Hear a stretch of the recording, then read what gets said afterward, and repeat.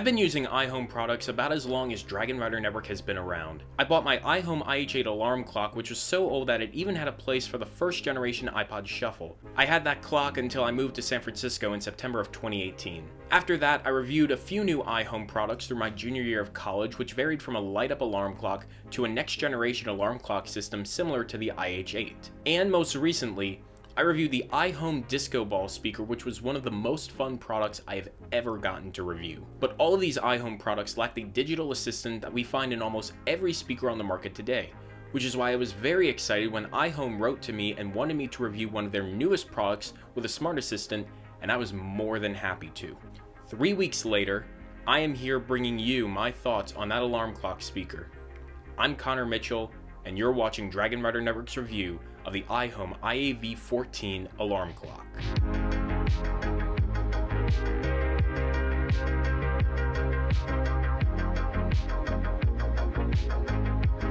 Let's start off by talking about the design of this alarm clock.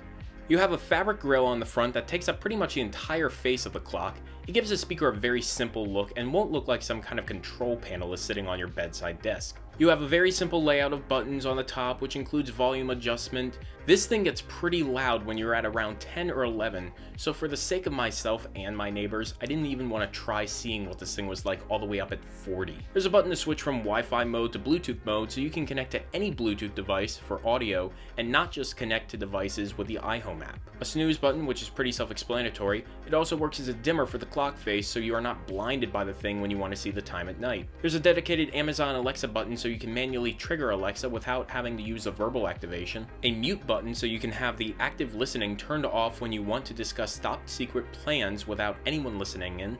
Clearly, a lot of secret communication going on in this room. And you have a programmable button that is assigned to things like launching your favorite Spotify radio station, turn on a smart plug in your home, or, and this is real, launch one of the iHome tones, which includes ocean noises. On the back of the clock, the only port other than power you will find is a USB port, but this won't let you hook up your old school iPod Shuffle. It will allow you to charge pretty much any mobile device that you have. Unfortunately, I was not able to see if this works with an iPad. iHome provides an app in order to control most of the functionality through this clock. This is how you can set up Amazon Alexa and connect to online music channels such as Spotify, Pandora, iHeartRadio, and play local music from your phone. Connecting the clock to Wi-Fi was pretty straightforward once I got the app downloaded. This connection is also what keeps the time on the clock up to date even when daylight savings time hits. The app also seems like a nice addition to the clock as well. Usually a lot of these apps that come with products like this are beyond horrible, but iHome seems to have really worked things out with this app for the better. Another great thing about this app is you can play audio from the app on your phone and still listen to other audio on your phone without the iHome needing to pause. So your Spotify station can still be playing in the background while you watch a video that a friend just sent you. I certainly like having an Amazon Alexa device that is more than just a standard speaker or a dot that just sits on the corner of my desk. Just being able to ask out loud what the outdoor temperature is and if I need a jacket is really great. I did find I have a few problems or wishes with this speaker. Even though audio quality on this speaker is good, it's not great. It's better than listening to audio directly on the speakers from your phone, but it's not something that could compete with your desktop speaker system or even some of the mobile speakers that you might have lying around. There's also no way to expand the audio from this alarm clock from an audio out port if you did want to boost the quality of the audio. Other than the snooze button, there is no way to turn off an alarm on the clock other than through Alexa. It hasn't provided a real issue for me yet, but it's something that I wished was there so that way I didn't have to yell at my alarm clock first thing in the morning.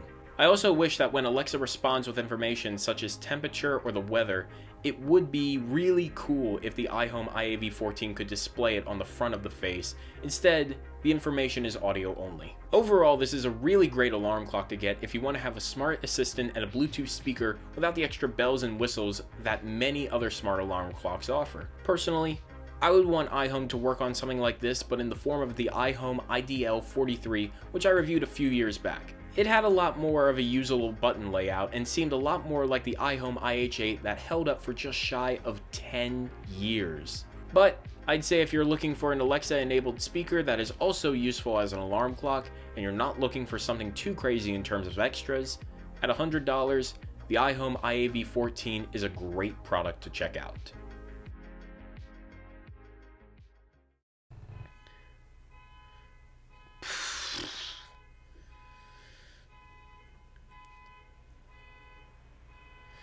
Got the alarm going off.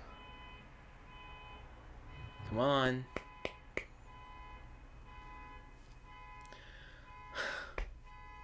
The struggles of recording in a city.